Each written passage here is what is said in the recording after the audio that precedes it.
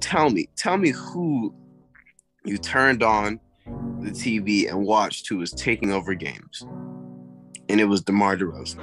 I feel like that's a little bit ridiculous. Jokic is obviously my MVP and rightfully so, because in my mind, Jokic is obviously the best offensive player in the game.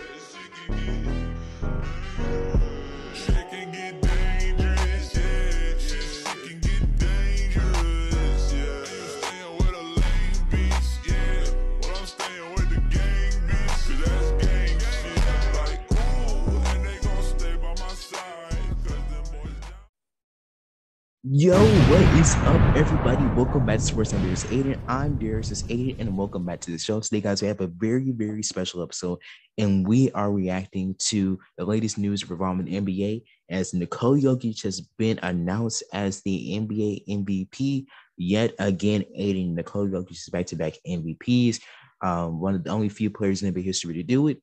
And Aiden, this has been 4 straight years of a foreign player winning the NBA MVP award. You know, Giannis won it back-to-back in 2019, 2020, and Nikola Jokic of the Denver Nuggets doing it again in 2021 and 2022. So, Aiden, what is your reaction to this, Aiden? It was a very, very close race between Giannis, Embiid, and the Joker, but Aiden, Joker proved that he was carrying this Nuggets team all season long without Jamal Murray and Michael Porter Jr. So, Aiden, what is your initial reaction to this news? Right. I think this is a prime example of how the MVP is a regular season award. If this took into factor the postseason, I think it would have probably been Giannis again. If this would have taken into the postseason. Or Joel. No, never mind. Scratch that. No.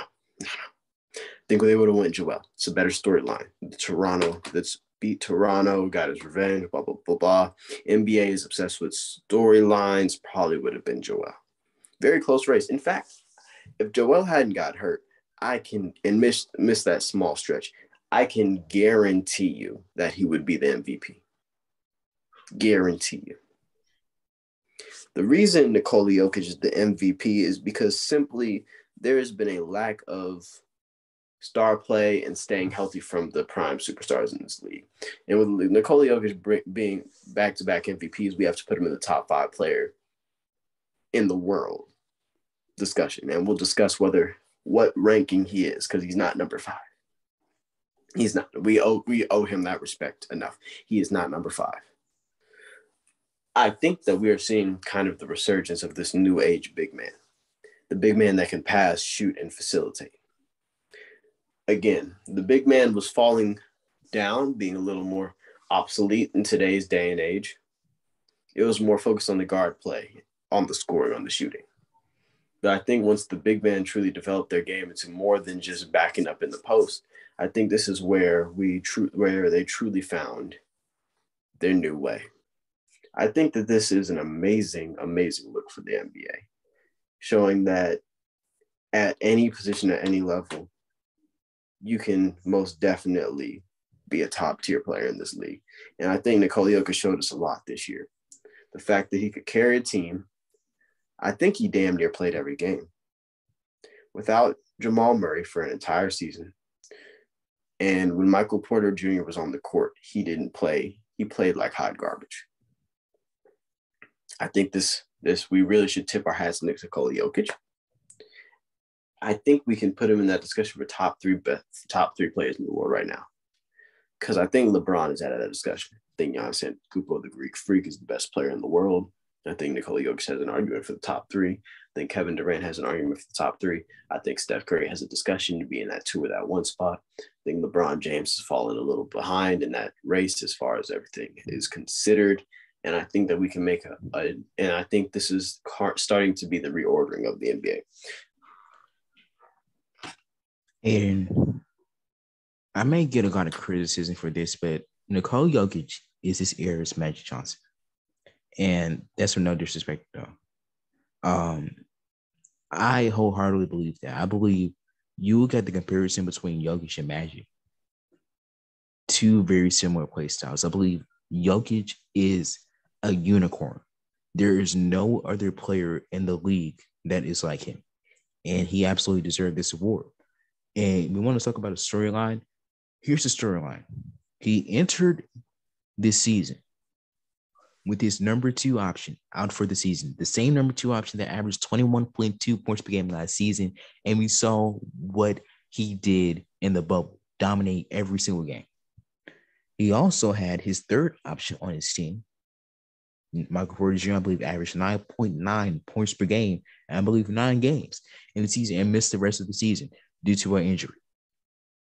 And we saw the roster he was playing with.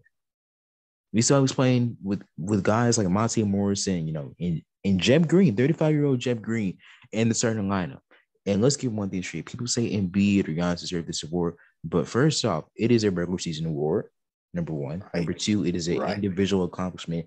And number 3, even though they make the excuse that Jokic got bounced out the first round, he was literally facing arguably the best team in the NBA with the greatest, with arguably. I think it's without a question. Now that we've seen how the Suns have been playing, I think it's without a question that this Golden State Warriors team is the best team and the most complete team in the entire NBA, with an argument from the Miami Heat.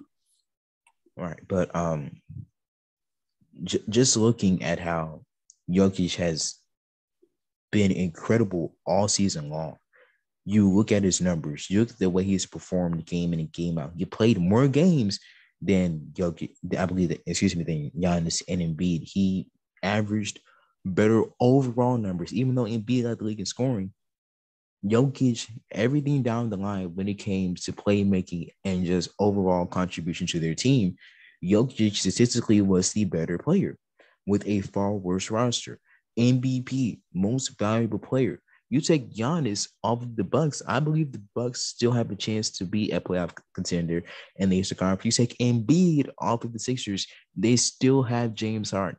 You take Jokic off of the Denver Nuggets, they are in the lottery and they're probably going to get the number 1 overall pick in the NBA draft. Now, in the early portion of the season, for majority of the season, I did have Embiid as my MVP. But I believe the whole narrative changed. Of course, he got injured for a little bit, missed a stretch of games.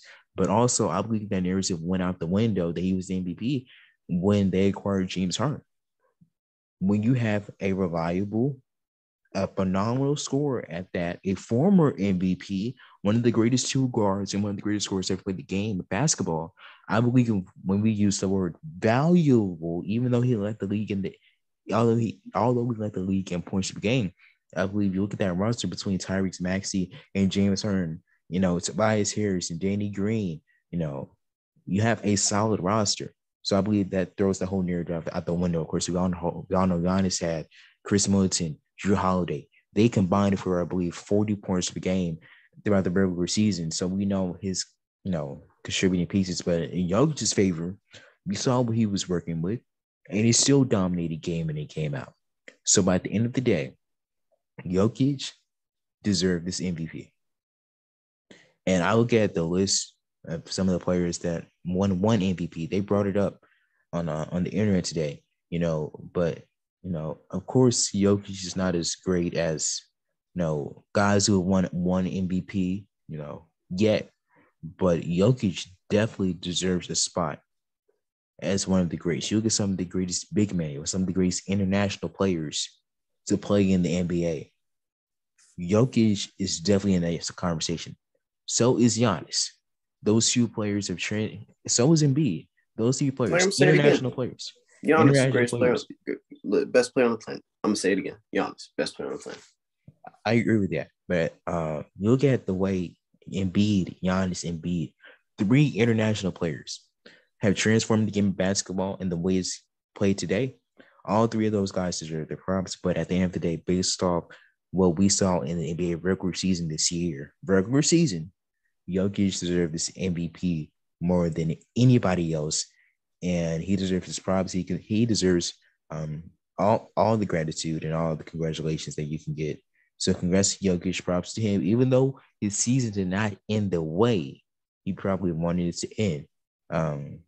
As far as what he did individual on the court, there's absolutely no doubt that he bought out this season. And so did the other candidates, but Jokic deserved it the most. So Aiden, do you have any more words?